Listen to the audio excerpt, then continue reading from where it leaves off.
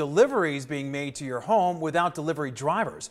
A tech company right now is partnering with businesses like Kroger and also Dominos to deliver orders in a driverless vehicle. And this new technology will be built and tested right here in Southern Nevada.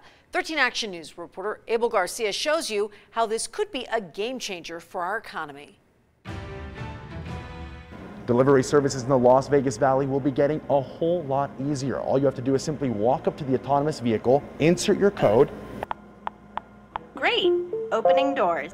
And you can retrieve your items. This company is not only helping to make delivery more accessible, it's also boosting our local economy.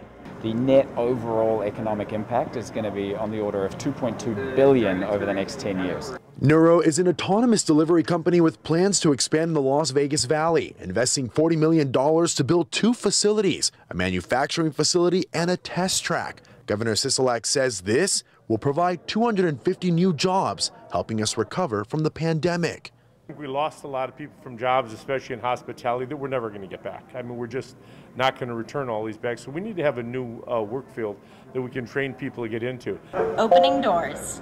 Robots taking over people's jobs, a fear for some. Co-founder and president of Nuro, Dave Ferguson, says his company will be creating entirely new jobs with his technology. As opposed to sort of replacing existing jobs, most of these deliveries don't exist today, right? If you look at groceries, where something like 3 to 4% of groceries are delivered, we anticipate that that's going to be more like 50% once you can get a grocery delivery service that can do it incredibly affordably. The projected average starting wage for these jobs will be $27.50. Governor Sisolak says we must be mindful of our future, bringing in more tech companies to speed up the recovery from this pandemic. But these should solve some of the labor shortage that were existing, and it's going to really transfer the labor from the driving to another function.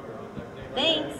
See you soon. Ferguson says safety is their #1 priority when it comes to their autonomous vehicles. It's a further commitment to our long-term goal of making sure that we are putting out an unbelievably safe vehicle and really contributing to the overall safety of roads and communities as a result. The governor's Office of Economic Development is expecting these facilities to be completed in 2022.